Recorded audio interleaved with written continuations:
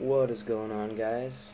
Caleb here, and I'm going to show you how to screencast your Nexus 7 device or any rooted Android device without a camera. You can see two images at the moment. One of them is my actual camera. You can see my finger, but the other one is the actual screen of that device. I'm going to show you how to achieve this in this tutorial. First of all, what you're going to need is your Nexus 7. It has to be rooted, it doesn't have to have a custom ROM. You're going to need a laptop or some kind of computer or other Android device. You can actually screencast it to another Android device. So yeah, let's get started. First, you're going to want to go to the Android market and search for the app for the mirror op receiver. You're supposed to do the sender.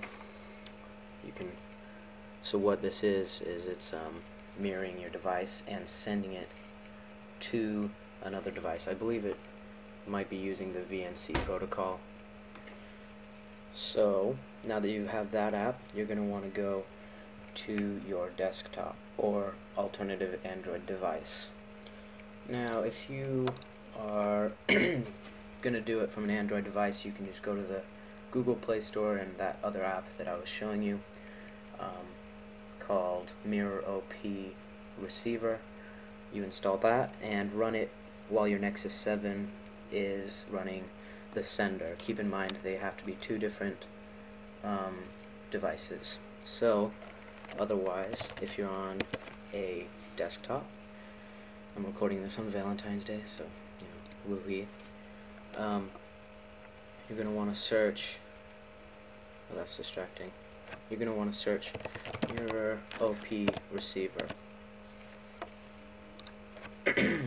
So you're going to click the first link, and this is a simple website. I assume you know how to do stuff on a computer. It's not that hard,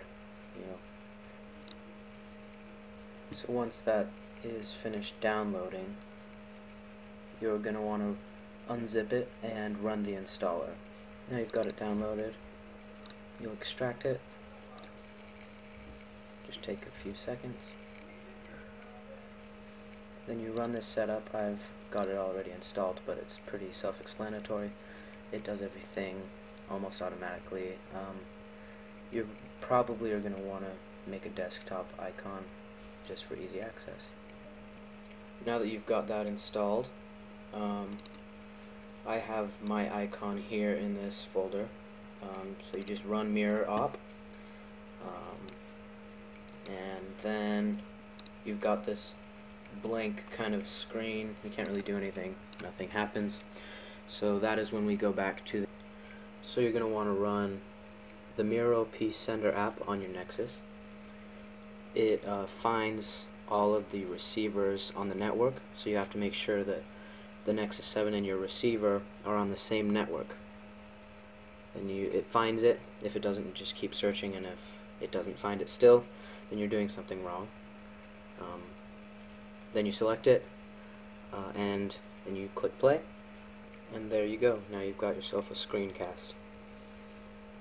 As you may notice, it's a little bit buggy. I'm going to have to orient it a couple times before it will orient correctly. But there you have it. So now that you have this installed, you can explore it a little bit.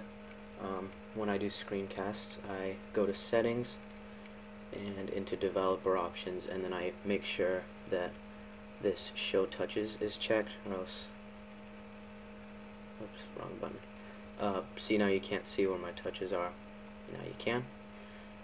Another kind of cool thing you can do is you can actually control the device with your mouse. You can do essentially anything.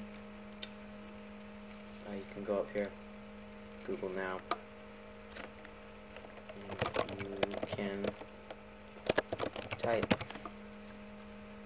So after you've explored that a little bit, Now we're going to learn how to do the actual screencast and record what's on the screen. You're going to want to go to Google or your browser and search Screencast-O-Matic. It's a really easy screen recorder. You can actually screen record just from the actual website. It's an applet, and so it doesn't require a real download. I downloaded it myself so that I have easy access to it even offline. So you just click download and install or start recording, and both steps will let you record it. This way, this is my favorite screen recorder that's free. It shows clicks, it's pretty simple, and it's really easy to start and stop really easily. So once you have your screen recorder of your liking up, all you have to do is put the Mirror OP window, this one right here, in the frame so that it looks best. So essentially like this, so that there's no border and it really just seems like the actual screen and nothing else. Here's just a little demo, and it really honestly all depends on your Wi-Fi signal of both your sender and receiver. Again, you can do this with 2 Android devices, but to record, that's best to do on a Windows machine. So I mean, this isn't very smooth right now. It's definitely not as great as it could be, like the Google developers conferences where they can actually do it smoothly. But there's no tools yet, at least as good as this, which is fine for making tutorials like this one, or whatever you please. And just a side note, there are a lot of recording apps on the Play market, and before you try any of them, I already have, and there are problems with the Tegra 2 and 3 GPU, or whatever it is, and so it really just doesn't record anything. I think it records the bootloader or something like that, weird, so don't waste your time trying. This is the only way I've actually found that works, and a couple of other VNC servers, but this is the best and most straightforward of all of them.